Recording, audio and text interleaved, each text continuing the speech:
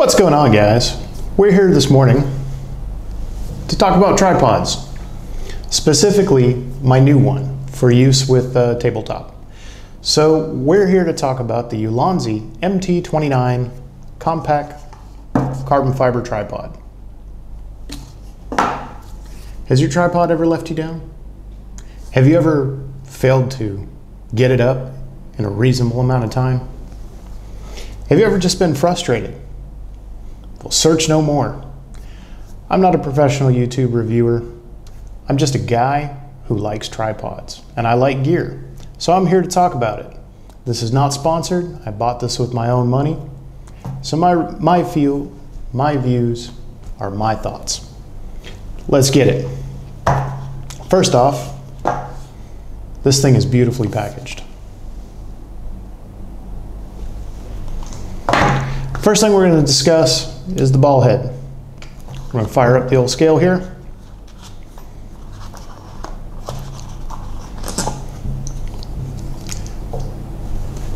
I want to show you how easy this is to use. Quarter of a turn, move it anywhere you want. Lock it in and you're done. This doesn't take a lot of force. Second, this uses a Swiss Arca plate, and a Swiss Arca plate is probably my favorite way to mount a camera, pretty much ever. So, there's already a bunch of reviews about this particular tripod. I'm just going to hit on some of the things that I feel other reviewers have missed, right? It's 158 grams for the ball head, 175 with the plate. Let's convert it over to ounces for my American friends. 5.6 ounces, 6.2 ounces with the Swiss plate. This thing is absolutely incredible. It does everything that I want it to do. This little red lever right here gives you a pan that is dampened and very smooth. Check out the details on this. This thing is beautifully machined. Really is. Really nice tripod. One of the couple of cool little features that people have remarked on, but I feel hasn't really been mentioned by some of the reviewers. You may not know this if you're unfamiliar with the Swiss Arca plate system. So, the first thing I want to hit on is if you look right here, this little part is threaded. So when you put this screw in and out, if you change it out, maybe you want a thumb screw, right? You can do that. You can use any quarter 20 threaded fastener that will hit that length requirement. So it's very easy to get parts for this. You can go to Ace Hardware, you can go anywhere in the world literally and get parts. They're all standard metric parts. You're not beholden to Ulanzi. You're good to go. Second thing we want to talk about. See these two little screws? These two little screws act as a safety stop. So when you have this in, it's just a little bit of an extra step to help you to prevent dropping your camera. Now, you can remove these if you need, for example, a longer range of adjustment, right? Completely customizable. They give you the hex keys in the set so that you can do all of the maintenance on this tripod yourself. Now let's talk about the tripod. This is the MT28 tripod. When you buy it with the U-120 ball head, it comes together packaged, which makes the MT29 part number. This thing is gorgeous. Check this out. It's got a quarter 20 thread, very nice anti-slip silicone pad, machined aluminum, carbon fiber legs. It's very light. Now, let's talk limitations for a moment. One of the limitations of this tripod is with this ball head, you're limited to 3 kilos. That's about 6.6 pounds, and that's a lot of weight. Second limitation, These legs lock in, however, this is not a friction lock. So it's either this long or it's this long. But what you trade in a little bit of versatility you gain, because look at that. That is a threaded lock.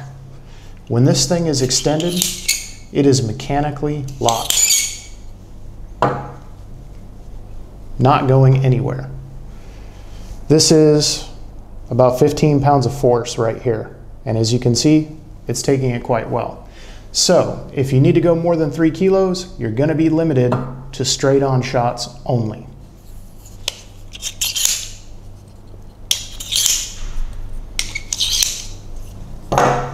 Setup and takedown is just that quick. Alrighty, so now we're going to talk about the weight of the tripod. 158 grams. So this and the ball head with the adapter plate are basically the same weight. 5.6 ounces for my fellow Americans. Total system weight of 11.7 ounces, or 333 grams. Not bad. Let's get this thing out of the way. We're going to go ahead, we're going to put this together, and we're going to show you what it looks like. One of the other things to note is on this pad here, you see this bump, this machined ridge? What that does is make sure that when you install it onto the camera body, it stays square. There are lines that go around it that you can use with the lines running around the side here, these degrees. So when you're planning a pan and you know I need to start here and end here, you have a pretty good visual reference for that. So let's go ahead and install this. My right hand is a little bit weak. I had surgery on it. They installed some titanium plates. So I do apologize if I'm fumbling a bit. So now you're just going to put that flat edge that I mentioned earlier flush up against the body of the camera. Another limitation, when you set it down with this plate installed, it is not going to sit level. Okay? So when you do set your camera down, make sure you set it into your tripod. Just a quick and simple, thread it on.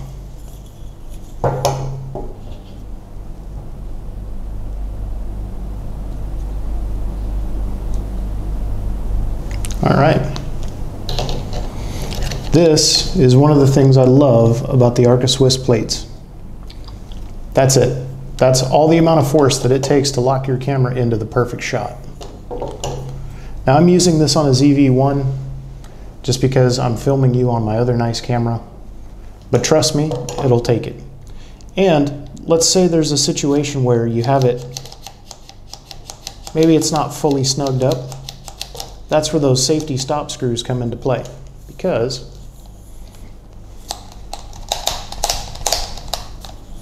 as you can see, your camera is not going to fall out, and I don't care how big your camera is, it's not going to fall out of there. I mean, never say never, but I trust it.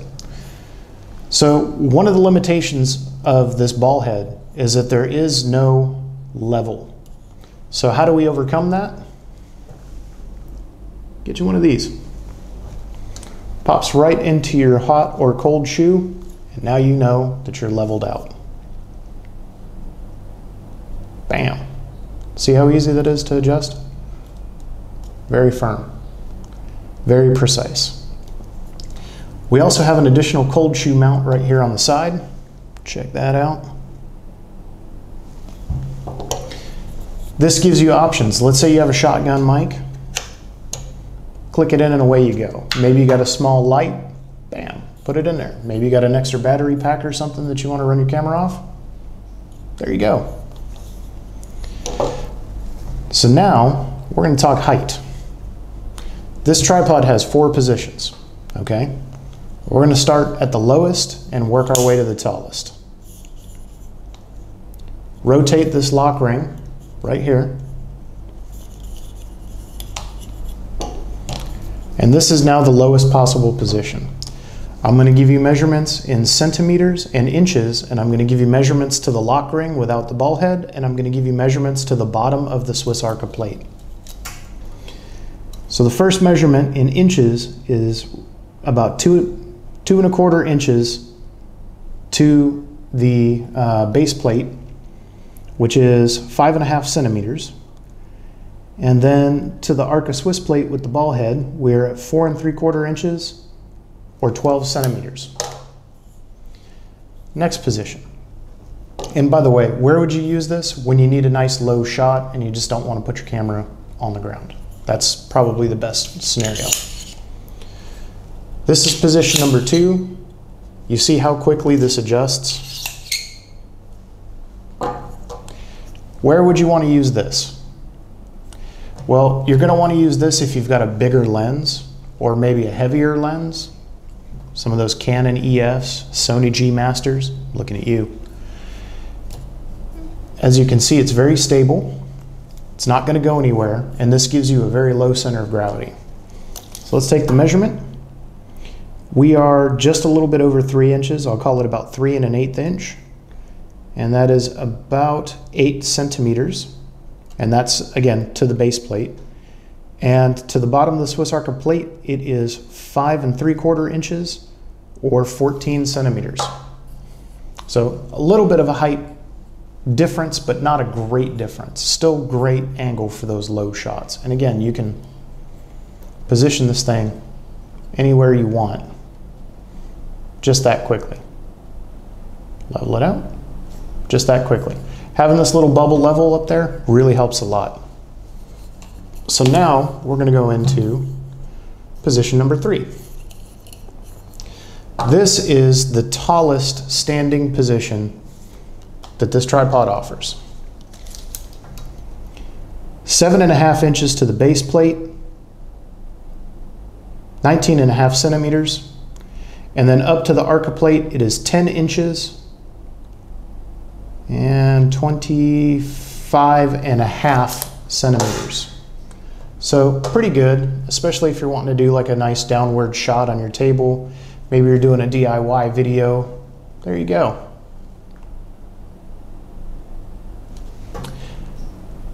Time for the last height. It adjusts just that quick. This is where I suspect 90% of your use cases are going to be.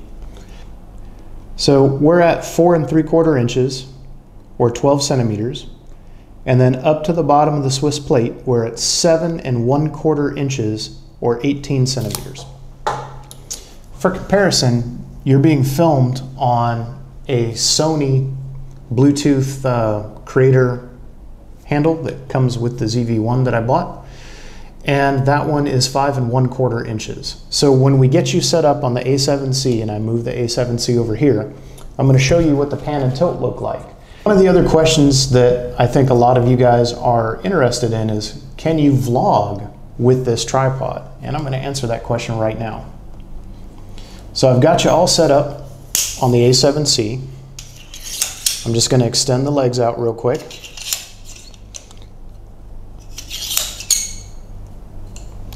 So here we are, and we're vlogging with an A7C and a Tamron 17-28. That's 28 millimeter at full extension. Back to 17.